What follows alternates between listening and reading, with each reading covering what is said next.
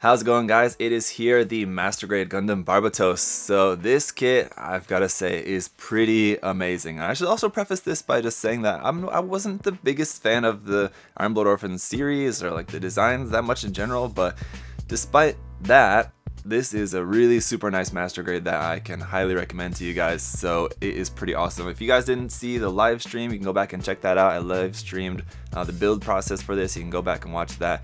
It was a really fun build, and the live stream was pretty fun as well. We had a kind of quiz and giveaway, so that's all sorted. And that was a lot of fun. I shared a lot of my thoughts about the building process all throughout the live stream as well, so it's worth checking out if you're interested. But for now, let's talk about my final thoughts about the kit now that I have it all built up and I'm ready to share this with you guys. And so as we get into it, as always, a big thank you to USA Gundam Store for their support. If you want to check out this kit or anything else there on their site, the link to USA Gundam Store will be down below in the video description. Go there, check it out. You can save 10% off everything using the coupon code there, ZakuAurelius10. So let's get into it here with the Master Grade Barbatos. It's amazing, and I can't wait to show it to you guys. So let's check out the articulation and all the finer details first. Right, so aside from the articulation, I'll also just point out some of the finer points of the build, little gimmicks and things like that as well. Now, as I said, the process of building this was quite complicated. It's a pretty complex build, especially a lot of the frames, so it's definitely much different from building the non-grade 1/100 scale kit. I expected it to be, kind of relatively similar, but it's not very similar to that at all. Building the frame of this takes some time, and you really have to pay attention to what you're doing in the manual because it's just pretty complex. So the whole time building it, I kept coming back to that thought, thinking like, man, this is a pretty intricate build. And so as you guys can see, I mean, there's just part separation and details everywhere. A lot of parts of the armor, like you can see, you have some big open areas where there's not a whole lot of detail on the outside armor, but there's a good amount just here and there. But especially on the frame, any parts of the frame, even parts that end up getting covered up, there's a ton of detail on the frame. So definitely this is one like where you're going to want to do, even if you're going to be painting it up, you're going to want to do probably just as much work, like detailing up everything on the frame as even the outer armor as well. So it's a really cool frame to build up. You've got a ton of pistons everywhere, as you can see, just little silver bits. You've got some pistons up here in the arm, you've got pistons on the back of the arm, in the back there, on the back of the legs down here, and so you've got plenty of really nice little details, those bits all in the plated silver. And then here for the eyes, it's a clear green piece. You do have these foil stickers you can stick on there instead if you prefer, but I just thought I just want to show you guys the clear green part there for the eyes. As far as the articulation for the head, you've got a joint at the kind of base of the neck that will move like that, but then you've got a joint in the base of the head as well, which will also, if you kind of shimmy that around, can get that up to all the way up to there, which is pretty awesome for the neck joint. You can see you just got a bunch of the inner detail there exposed there at the neck as well. And so for upward movement, this thing is pretty amazing there. And again, just all the color separation, part separation there in the face is amazing. The cockpit hatch does open by sliding this down just a little bit. It's a little bit tricky because the gold part underneath this blue part tends to kind of get stuck there a little bit, but that opens up and you can see down into there you have your seated Mikazuki pilot figure inside there. You can really only see like the top of his head, but he's in there, as you can see, and so that does just open up a little bit like that. Anyway, then the head will go then all the way down to there like so. So neck articulation, fantastic. Here in the torso section, we've got kind of 2 points of articulation here at the base where like the center part of the torso connects to the top half. And so you can see as you move that up and down, the pistons will move, and you can move this side to side, rotating like that, but also kind of this side to side movement. The pistons will move a little bit like that as you rotate that kind of off to the side at an angle. But then we do also have another point of articulation for once you've got this kind of all the way forward at the lower point, then there's another upper point above that for further bend forward. Kind of it's more like the front is kind of already as far forward as it's going to go, but you can bring the back up a little bit more, and there's a little piston up inside there as well for that, for bringing the back up just a little bit more, even farther forward. So the stomach crunch is pretty intense, and you can also move that back a little bit back to there as well. And it's going to be a little bit tricky to show you, but you can see like the turbines of the AHAB reactor, those bits up in here, those will just spin. They're not connected to anything, they're just a separate part that just spins freely up inside there. So can't really do a whole lot really with that, but it's just a cool gimmick that they built into it, that those can actually spin like that. And then the shoulders, okay, you've got 2 pistons here which will be exposed when you move the shoulders out like that. You can see one connecting to like towards the back of the torso and one connecting on the top of the torso here. both of those get exposed when you rotate the shoulder forward. It looks awesome. So the shoulder ultimately will come forward to about to there. The armor will move up and down on its own, kind of similar to the 100 scale and the HD, but it's just connected in a little bit better way, so it's actually a little bit stronger connection in this case. And now, from when the kit was first announced, I had doubts about this seam line here on the side of the shoulder. It seems like they've changed it up a little bit. They've made this groove so that it's like a really super wide panel line, like a 1.5 or 1.2 millimeters it looks like there. So they've hidden this seam line here on the shoulders as just a really wide panel line, so that's okay. And the clear pink parts here look fantastic. Now here on the shoulder it looks much brighter because the part underneath is white.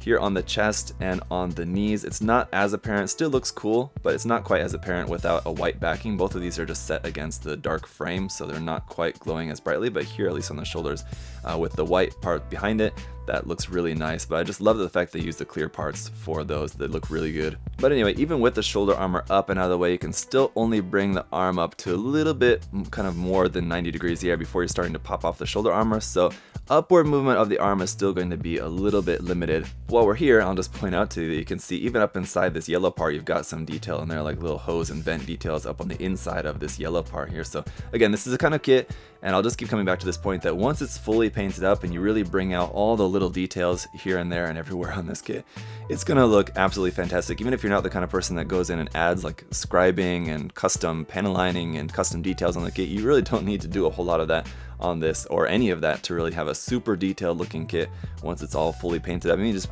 paint up and accentuate all the details that are already here existing on the kit, and it's going to look super detailed. And while we're on that note, I'll just mention this. Up inside the yellow parts there, behind the yellow part, just the white part back there, which you can kind of barely see, there's even vent detail up inside there behind the yellow vents on the front of the chest there as well even. It's pretty amazing. But here for the arms, we've got some rotation there at the top, and this elbow joint, which is pretty amazing here as well. So you can see when you bend that, you have a separation with this middle part of the elbow, and also the, once again, piston there at the back that will separate that for a really nice full bend there. And then take a look at that one more time here from the front, because here on the front there's the two separate little white pieces, and the upper one will go up underneath this one here. When you fold that up, that little piece will disappear up underneath that armor bit to really get the full extent of that bend. And what's more, this part here for the hoses on the back of the arm, that's also, I think this will be easier to show you if I take the arm off the kit, but once that's loose, you can see those are hanging a little bit loose if that's just in a straight post, but when you bend that, those tubes on the back of the arm get pulled up into there. So as once again, if you can see that, it's just little details like that of the articulation that just make this pretty amazing. And then as for the wrists, while we're here, the wrist is on a hinge, so you can not only just rotate that on the peg, but there's also a forward and back hinge here. Thumb is just on a ball joint, and the fingers are just the swappable type, so we have sets of fingers for closed fists, as well as a set of fingers for holding hands, and these have grooves in there to slot into the grooves on the weapons for a nice solid grip. And then we also have a set of just open expressive fingers here as well to have open hands. Now these these different hand options are really great, and the details on them all look really nice as well. The only thing that I don't really like about the thumb is that even with the closed fist, the thumb doesn't quite rest down all the way, so it still kind of looks like his thumb is still just kind of like sticking out in a weird way, even when he's got the closed fist like that. So if you're looking at it from the right angle, you don't really notice, but if you look at it from the wrong angle, it looks a little bit goofy. But alright, now back to the skirt bit. So the waist section is pretty normal. There's not a whole lot really too special or exciting going on with this. The front skirts are just connected on ball joints, and those can lift up. You got not really a whole lot of detail up underneath there, but from the front they look good and they're not really in the way of anything, so those look nice. The side skirts as well will move up and down, and then those can also rotate forward and back, but otherwise, again, just not really gonna be anything too special to really note here. Just again, some nice detail all around for those. The back skirts aren't on ball joints, but they are just on pegs, so you can rotate those up and down like that. Actually, lifting up the back skirts does actually allow you to see a little bit of the high gloss gold plastic that we have for this. This part's here on the top of the thighs. The other gold parts are hidden up underneath the chest and up underneath the leg armor, but that high gloss gold does look pretty good when you can actually see it, which is just not very often. But while we're here, before we continue down to the legs, why don't we take a look at the backpack as well. This part here in the center will fold out like that, so that just opens up, and again, detail up inside there, detail up on the underside of this black part, and just detail everywhere on that. These parts here, of course, will come off to connect onto the long smoothbore gun, so that just folds out. You've got that on a piston, and there's a little tab at the end of this piston part to make it so it's not easy to pull off. You can, of course, just pull it out pretty easily if you pull on it. But as long as you don't pull on it too hard, you're not likely to just pull that part off there accidentally. So that's just connected onto here, and you can move this all around like that to connect onto the gun, which we'll see here shortly. But so that all seems to work pretty nicely and just fits back up into there. And you can see you've got hard points on the back of the backpack, on the back of the arm, on the back of the waist section for other different option parts. Now back to the legs, and starting up here at the top, the hip joint will just allow this up to move up and down like that. There's no swinging hip joint to move forward in this case. It just moves up and down, and each one is on an individual peg, so the right and left leg can move individually up and down there. You just got some rotation up here at the top, and of course rotating that does allow you to see those gold parts a little bit better, something like that. But again, that's a separate gray part there at the front, no stickers, no seam lines on these parts, everything's all covered. So we can bring that leg all the way up to the front like that, bending that at the knee, and there's going to be some pretty cool action here. So this part here on the back of the leg will fold back to get out of the way for a nice good knee bend, and these parts here on the side of the leg also move actually. So let's just, again, I think it'll be easier if I just take the leg off of there. So alright, so watch these parts when we bend the knee. Those parts on the side move individually, and this part here at the back also moves to get out of the way for that knee bend like that. And if you want, you can just rotate these actually to be pointed backwards like that, since they're supposed to be kind of like thruster or sort of vent sort of details like that anyway, so you can rotate those back.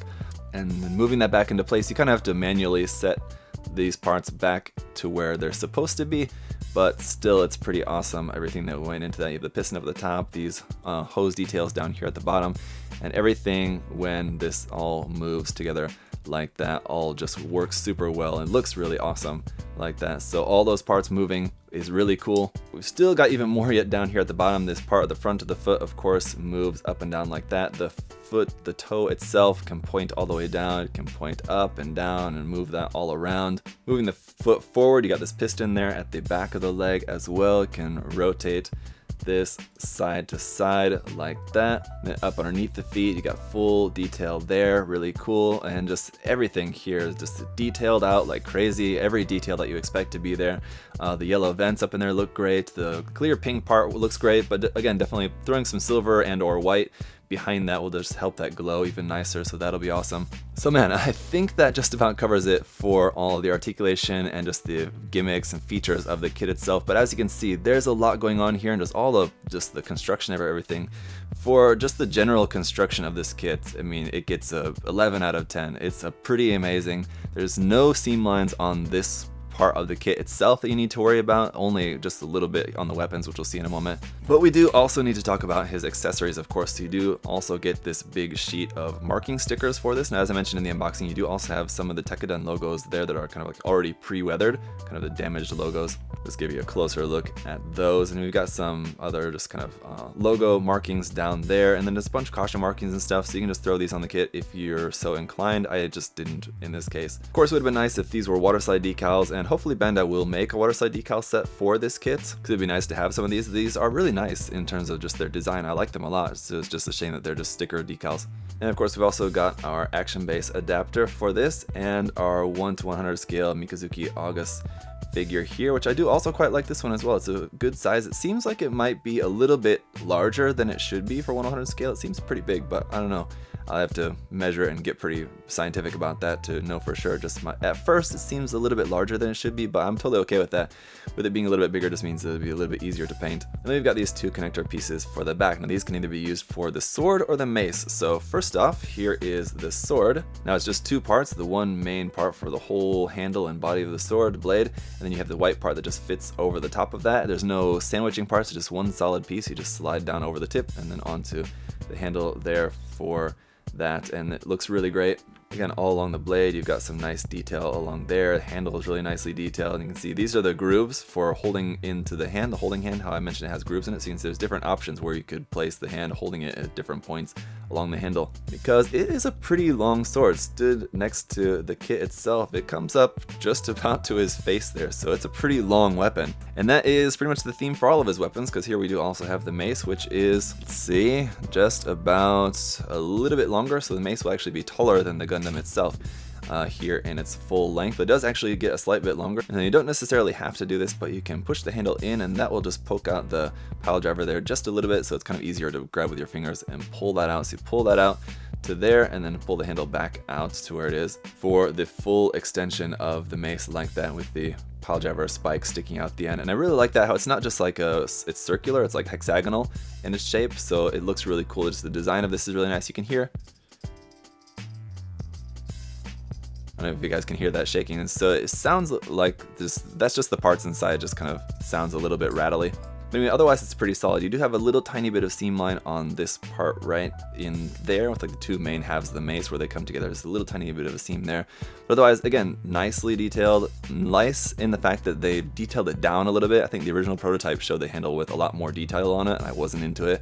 But I think they detailed that down a little bit and it looks much nicer. Now you got spiky end here at the back side as well. And a cool feature that it doesn't show you anywhere in the manual is you can actually take these parts off the side of here and use these as blades, just two sides, not all four, just these two sides. And then basically you've got this big halberd weapon, which you can still use. And two parts of this can be just turned into just handheld daggers. And once again, we've got the little notches here in the handle, which will fit very nicely into the holding hands to use these just as handheld weapons on their own, which is a pretty awesome feature. And it's a shame they didn't mention that in the manual, because I'm just worried that some people may end up missing that detail. But it's not like we necessarily have any shortage of weapons with the sword, the mace, and the gun. I think people aren't going to be wanting necessarily more weapons, but it is always nice when we do have more weapons included. So the fact that this has that kind of extra gimmick that Bandai didn't mention in the manual, it's a little bit disappointing. But at least now all of you guys know that that gimmick is also included, and so we can move on to his final accessory, which is the smooth bore gun. There we go. I like how this is in three tones. You have the darker brown, the lighter brown, and white parts all for that. This one does have some seam lines here on this part of the barrel here, and then this long part of the barrel, there's a seam line all down the middle of that. But as far as the main body and everything on this back half, there's no seam lines anywhere on there. And again, just really super nicely detailed here. I think it looks fantastic. And aside from the eyes, the only other foil sticker we have for this is for here on the camera lens for that. I wish that would have been a separate clear green part there for that camera, or at least a separate part to fit inside there to make that a little bit easier to paint. But if you don't want to paint, you can just use a sticker. So I'm actually planning on just keeping the sticker and using that, I think, probably on my painted build as well, because the stickers for cameras do end up usually working pretty well. So obviously, as you guys know, this does have some gimmicks with this as well. The handle will move forward and back like that, and also moves side to side to hold on to that. This part here at the back will move like that for holding on to the part of the backpack that comes around and grabs onto that.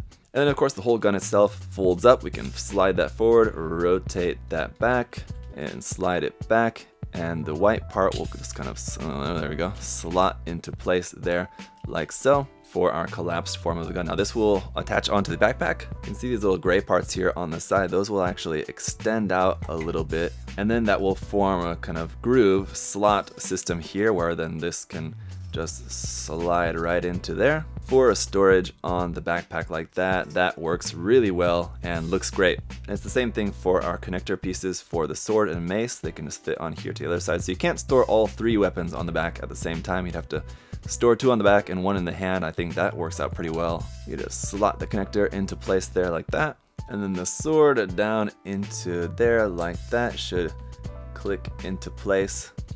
There you go, stored on the back like that. So very cool. All right, and I know you guys want to see this compared with the 1/100 scale non-grade kit. So here it is. As you can see, some definite, easy to notice proportion differences here between the two as well. And I mean, just pulling the old 1/100 scale kit just out, I personally never really had much of a problem with the 1/100 scale kit. I thought it was a nice kit, but man, this MG just completely demolishes it. It's just blown out. It's night and day, the difference between the two of them.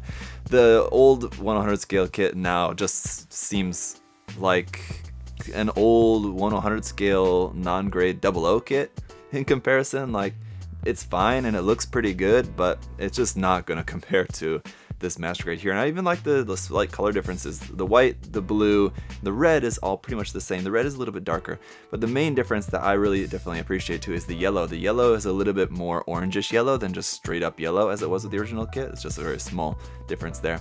Even too, just the use of the clear parts rather than the stickers for the markings on there. And then just the stickers in general. This one has some color correcting stickers, you know, here and there around on the kit. The color separation of the head is pretty good. But I mean, just this one Just obviously in terms of the color separation and part separation, it just completely blows it out of the water there with not needing any color correcting stickers on it at all. Now of course the old kit did give you the option to make the arm with the shield on it. Now some of you guys may be wondering if those parts will fit onto here. No, they won't fit on there without any modification. You'll have to modify that in order to get these parts to fit onto the new Master Grade. But I assume we'll see different versions of this Master Grade coming out as P Bandai exclusives probably later on. But I can definitely say without hesitation that if you had a choice between the two, just get the Master Grade. It's pretty much just better in every way. And on the question of money, this one being 2,500 yen, this one being 4,500 yen, obviously it's kind of almost double the price, but it's definitely worth it. It's just that much better. But man guys, once you get this thing into some action poses is where you're really going to see it shine, because just standing, it looks pretty cool, you can see all the details and everything like that, but when you get it into some action poses, here's where you're going to see where all of the engineering that went into the frame is really put to the test, and it comes out doing amazingly well. It's all really solid, so it holds the pose really well, and just the way that everything moves makes it look so natural, and it looks really fantastic just in these action poses, and especially for like a Gundam like this where like the fighting style that we saw in the anime is this really visceral, sort of almost animalistic melee fighting style like that, and just the ability to recreate the poses like that and make it look really cool like this with the kit as well is awesome. Much better than what we've been able to do with the high grade and the 100 scale kits so far. And even posing it with the smoothbore gun, which I did have some worries about, just because anytime you're holding a big gun like that with a Gundam, it's a little bit awkward, and I think actually connecting it onto the backpack works really well. But probably holding the gun when it's not connected to the backpack, you'd probably be open a little bit easier to posing and some different posing options. Once it's connected onto the backpack, that is going to give you some nice kind of interesting support, and it looks cool there at the back. But I think if you don't connect it onto the backpack, you're probably just you'll have a wider range of options for how you want to actually pose that while it's holding the gun. That said, there is a little bit more articulation in the backpack than I alluded to before when we were going over the articulation of that. The whole kind of inner part of the connection for the kind of extended arm of the backpack does also sort of slide down and rotate a little bit more, so there's a little bit more into that than I mentioned earlier. Even though it's a little bit awkward to hold the gun, it still looks fantastic, and everything about this kit just looks great.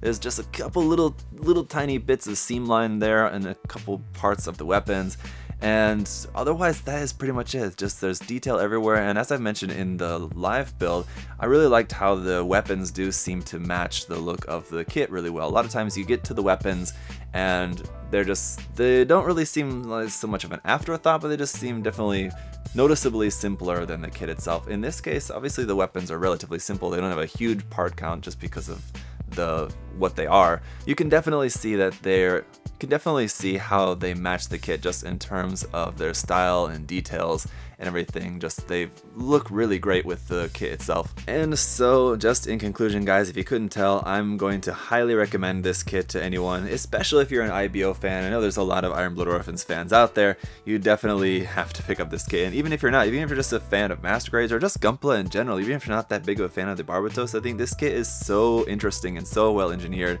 and just a really fun and complex build, and it takes quite a while to get this kit put together. I think anyone who just enjoys building Gunpla is going to enjoy building this kit, even if you're not a big fan of the original design. I think Bandai did a fantastic job with this. I wasn't totally convinced when it was first announced. Some of the details and proportions I wasn't really sold on, but I think it ended up coming out really nice, and I'm really looking forward to working on this. So as I mentioned before, and as I mentioned in the unboxing, I am planning on painting this up straight away. So I don't know if you guys can tell, maybe you can, have you been able to tell a little bit in this video, but I've already got some parts of this already sanded. I was already working on doing some of just the sanding and cleanup work, prep work on this a little bit already, just as I was preparing the parts for the live stream build. But I've got a little bit more just kind of prep work to get into first before we can get into the painting process. But I'll do a couple of work in progress videos because it's going to be a good process for this. Just, I mean, I'm not planning on doing any modification or anything to it, but just the painting and detailing process of this especially is going to take a long time because there's so much detail in there. And I think just to really do this kit justice to bring out all the amazing detail that Bandai's packed into the kit. It's going to take a good amount of time, but it's going to look amazing when it's all done. So I'm still deciding on the color scheme, and I've got another kit that I'm also working on at the same time, so I'll have a work in progress video for you guys out very soon. We'll get started working on this straight away though, and I'll go over any issues, and like I said, removing the couple seam lines that I pointed out in there. We'll go over all of that in the work in progress videos, so stay tuned for those in the very near future. This coming week, that'll be coming up straight away. So again, just want to say a big thank you to SA Gundam Store for their support. Wouldn't be able to do everything that I'm able to do without the support from them, so they're awesome. You guys are awesome too. Thank you so much for watching. There was a lot to go over in this review, but I really wanted to make sure to emphasize everything that is fantastic about this kit, because it is a really great kit. So of course, if you guys have any other further questions or comments, feel free to leave those down below. Thank you all again for watching, and I'll see you guys next time. Bye bye.